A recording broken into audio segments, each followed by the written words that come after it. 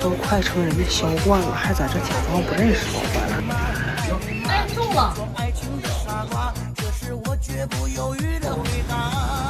先把他排除。他行，他挣最多。你不能这么算啊！他虽然刮了个20，但是他家是在李村卖假鞋的，虽然中了个10块，但他是干牙医的。大3年把2人同时约到中医馆。咱4个不打麻将吗？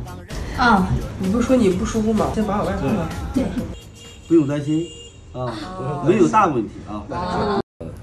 就是这个肾虚啊，消化规律，其实它不通之后呢，影响那块的运转，导致那块机能受影响。